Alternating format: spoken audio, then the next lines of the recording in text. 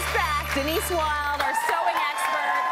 How are you, honey? Great. How are you? Thank you. Great. I love that you're going to take us through some of the linen options we might have for the holiday season. Because there's so many choices out there if you are going to go with linens. And this is usually the time when people get a little bit more fancy. Definitely. So and you've got great options here. Yeah, the linens are really the backdrop to your party. So we're talking about tablecloths, table runners, placemats, napkins.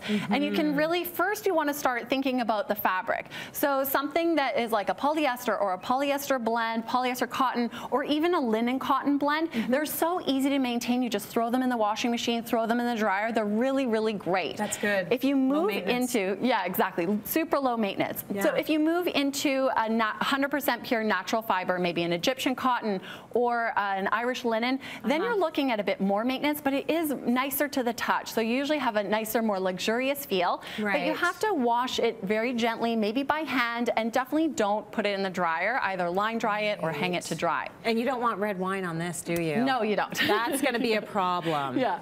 And then you also have vinyl as an option. So a really flexible vinyl or something with a little bit of flannel behind it. Yeah. It's great if you have kids or if it's under the buffet table. You can just wipe it clean. Totally. So that's super, super low maintenance. Throw the whole bottle of red wine on that. Yeah, that one's You're okay. good. That one's okay. It's going to wipe right off. Let's talk about dressing the table. Before you put your linens on, you want to make sure that you're ironing them. Right. So pick a temperature setting on your iron based on the type of fabric. And if you've got 100% cotton or 100% linen, then make sure it's still a little bit damp when you're ironing it. That way you'll get the creases out even better. Then I have a great tip.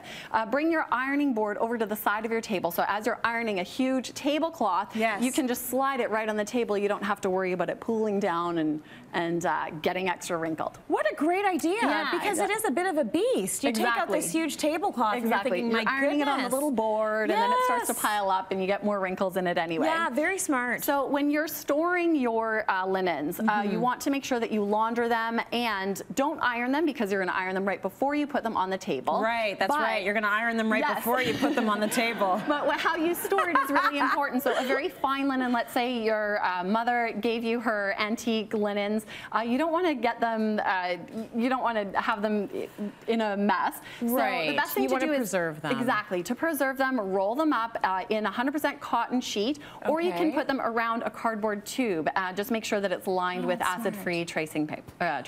So you're talking about the family heirlooms, the things you want to make sure you hang on to, your grandma's linens. Exactly. You don't want them to yellow or anything like that. Yes, good storage. And then whenever you're dressing your table, make sure you mix it up. So look for different textures, look for different details, different trims. You could even go really crazy with embellishments, anything that you want, and just play with different colors, play with different textures. You can do layering, layer a circular tablecloth over top of a rectangular one, or you could even try, something that has more sheerness and more see-through over top of a color. That's really nice. Layer them all together. As someone in your line of work, do you have like a billion of these? Yeah, and it doesn't have to be matchy-matchy. Yeah, and you mix them all together. Exactly. The placemats, the linens, you can make this yourself. You can. Right? And actually, if I have a really great DIY one, but I don't want you to be afraid because it doesn't require a sewing machine. I like that. Let's say, I knew you would.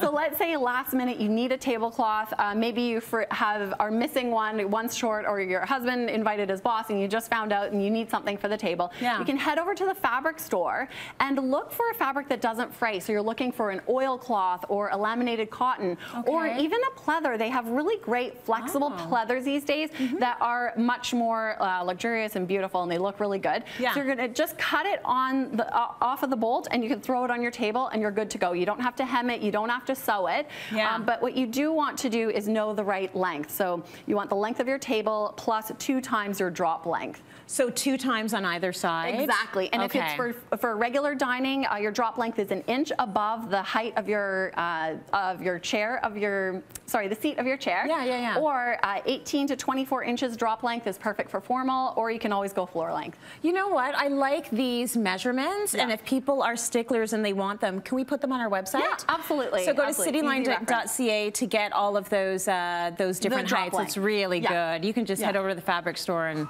cut a fabric that works. And go. Right. Good stuff.